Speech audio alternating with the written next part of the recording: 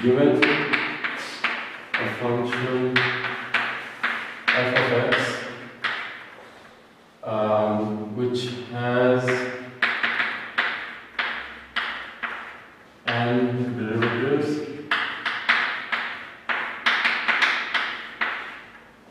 our operation required us to differentiate f n times if you want an nth degree polynomial. So if you want a third degree polynomial, we have to make sure that our function is differentiable to that degree. Given a function which has n derivatives,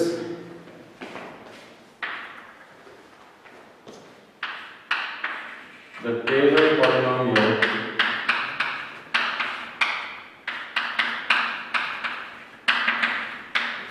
of degree n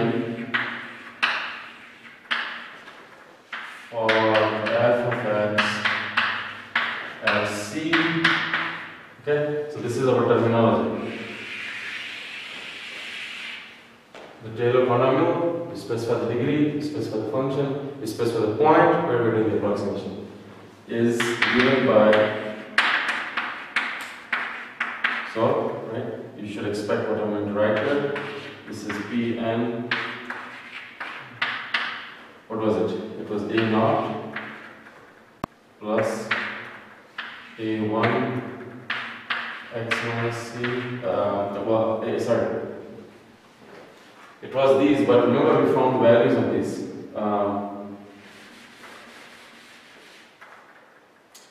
A0 is just the value of function of c plus the first derivative of the function at c times x minus c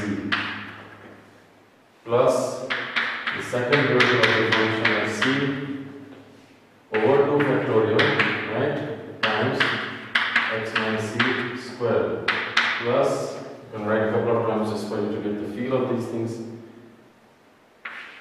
The third derivative of c,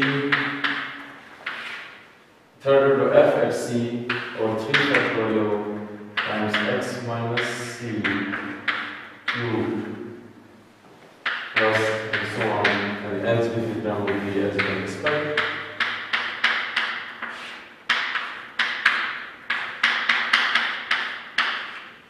Okay. So this is the definition of a Taylor polynomial. We already have seen how we came about this, right? Based on very simple algebra and our understanding that we want the derivatives of the approximate to agree with the derivatives of the guy that's being approximated, right? And again, I'll just emphasize here, this was the A0 we found, this is your A1, this is your A2, and so on and so forth. Okay? If you wanted to write this in a compact notation, what you could do is you could write it as in the sigma notation.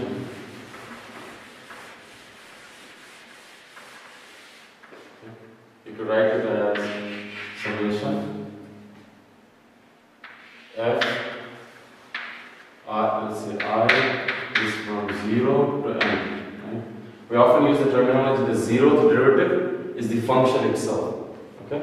So when I put I here, value at c or I factorial, okay, that looks funny, the I factorial are opposites of each other picture wise, times x minus c to the power I.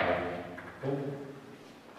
I didn't use n as the index of summation yet because n is going to be our degree, so okay, is that okay? And so once I have it written this way, one more definition is the Maclaurin polynomial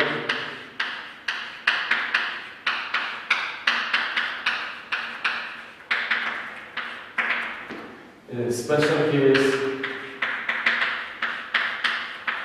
of Taylor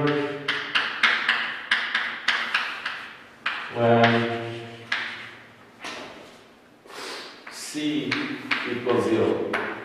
If you're doing the approximation around c equals 0, it's also a Taylor series, right? For c equals 0, this just becomes x. Because Maclaurin discovered this separately, but he did it only at c equals 0, so it is named after him, whereas Taylor did it more generally. So the general formulation of it is called Taylor series, and the special case is called Maclaurin series.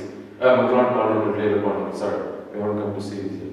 I misspoke that word there. Okay, I'll just end this with a very quick example, which is an example that we've already seen in the last lecture.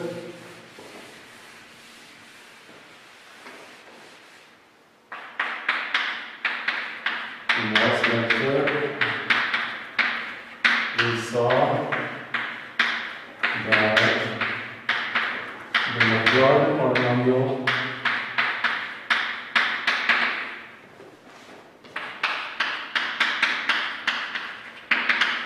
of degree n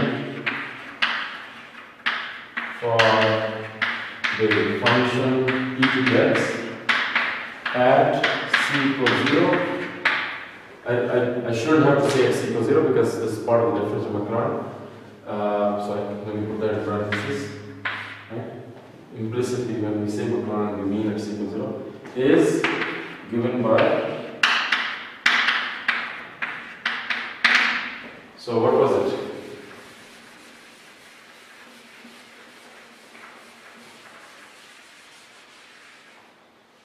It was, right, so this is going to be at c equals 0. So you had the constant term was just 1, right? Then you had x, then you had x squared or 2 factorial, you had x cubed or 3 factorial plus x to the n or n factorial.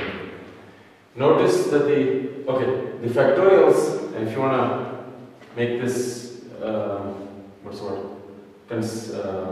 look very uniform in terms of our notation, you can think of it as a 1 factorial there and there's a 0 factorial there. Okay? In the sigma notation, I forgot to mention that 0 factorial is 1, so we could unify the presentation of this. Notice that if you look at the formula that I erased, the general Taylor formula, the coefficient here is all 1. Where's the 1 coming from? The 1 is coming from the fact that the function's value at 0 is 1. All its higher derivatives are also e to the x. So their values at 0 are also 1. Okay? So we'll stop here and then we'll do a different example in the next lecture where we'll compute the Maclaurin and our Taylor polynomials of different